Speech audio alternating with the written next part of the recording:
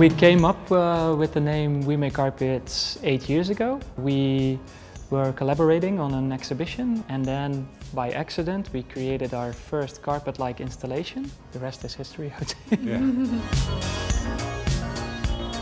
We are more and more focused on making patterns instead of making installations which look like carpets. While working with the objects, we see it really as material instead of the objects that they are. They become material quite fast while working with them. This is the same question as asking a painter why he uses paint. This is the material we work with. When we use these materials, people will have a different look on them after they see our works. I think we're interested very much in the beauty of things. We're looking for the beauty in the material that we're working with, but also in the patterns that we make.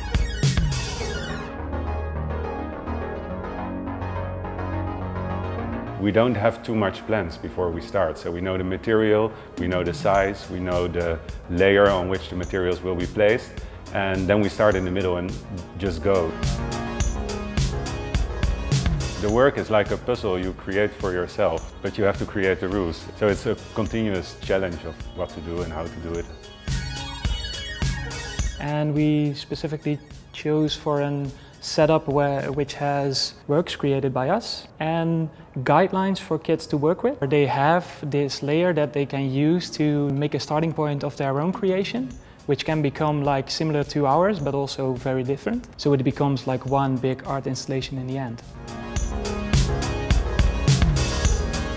It's called Hands-On. We make carpets for kids because we really want that the kids can work with their hands and just use their fantasy and maybe find out that it's all about color and not anymore about objects. I hope they go play with all the materials like we also play with the materials. And that's why it's also still super fun to do.